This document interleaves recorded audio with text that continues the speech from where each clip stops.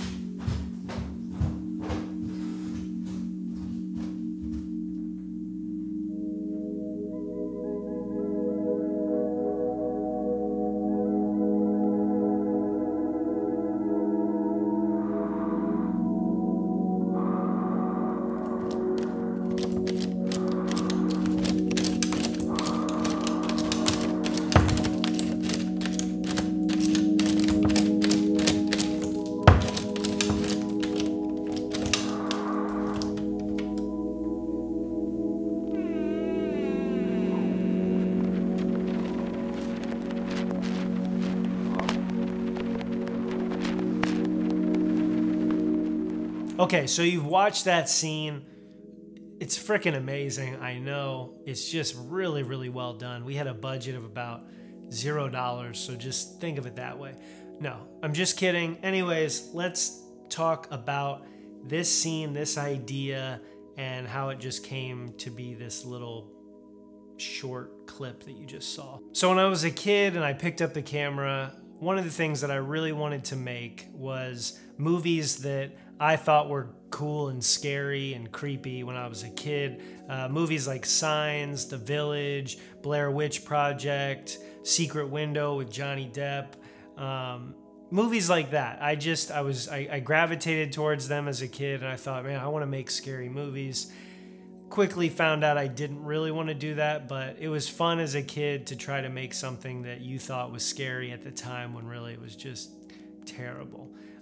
So with this first category, I wanted to tackle that. I wanted to dig deep inside, pull out an idea, of a suspense, thriller, horror, ghost, whatever you want to think it is, and just shoot something simple with that. So the idea behind this little scene literally came from me sleeping in my bed that's right over there and looking up at the closet. There's 2 closets in our bedroom. The closet from the film is right next to me. And so I just would pretend, oh my gosh, if the door just quietly opened and there's the creak, what was in there, whatever. And that was it. That sparked the idea. That was it. And then it was very, very simple from there. As always, I used my beautiful wife to play the actress or play the role, even though she doesn't really want to. So yeah, it was a really simple scene. I said, yeah, you're sitting at the computer pretending to work, and the doorknob starts to move around and you check it. Of course, there's nothing in there. And then you're called away from the room. And moments later, of course, the sound starts again, and you're just sort of left wondering what it could be, or if there's going to be more, or if it scared you. I don't know.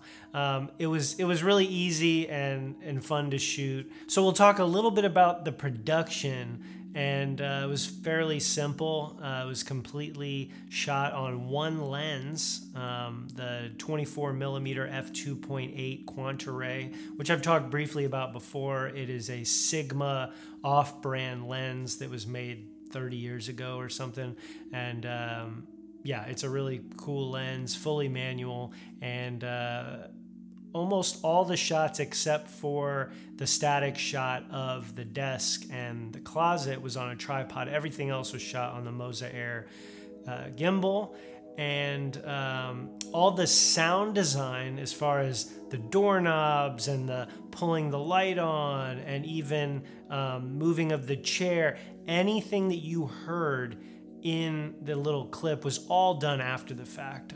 Everything was hyper recorded after, very close up, actually with the same microphone that we're using right now.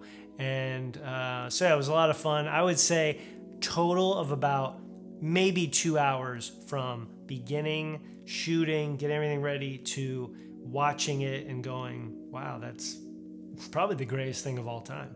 So where do we leave you with this? Basically, for me, it was just a chance to step out of my comfort zone, shoot something that I typically lean away from. I'm not really running towards someone who says, let's film a scary movie, or it just typically doesn't interest me. But this was a lot of fun to do something completely different. And it also sparked other ideas for the future videos. And I think that was the greatest positive for me out of this, is always learning something new, surprising myself, and yeah, and just going on from there. So I think that about does it for this first little episode in this mini series I'm calling Create Something. And yeah, look forward to the next episode coming out very soon, and that's gonna cover, I don't know what the category really is. I guess I would call it more artsy, dramatic, dancing, something like that. I don't know, but yeah. And again, we'll talk more about gear, about the production, and how it all sort of comes together. These little ideas, and just doing something different, and not making any excuses. Having an idea and just going and doing it. I mean, all these little clips that you're going to be seeing, I shot them in my home, or very, very close to it. So with very little gear also, and just made it happen. So if you have any questions about production, gear, how I edited, anything like that, just comment down below. Let me know. I plan on, as I finish out this little 3-part series, doing a follow-up video that maybe answers some of your questions about just how I come up with the ideas, how I'm writing, how I approach the production and the audio and the editing and the look and the feel and everything like that. Because again, I'm doing this on my own. There's no team here. That's me, and I use the resources that I have right here at my fingertips. So yeah, that's all I'm trying to spread out. The message is just go create something, go do something, and link it down below. If you're making something, I want to see it, I want to hear about it, I want to watch it. Yeah, I guess until the next video, go create something. Yeah, and subscribe, I guess, if you think that that would be cool. I don't, sure.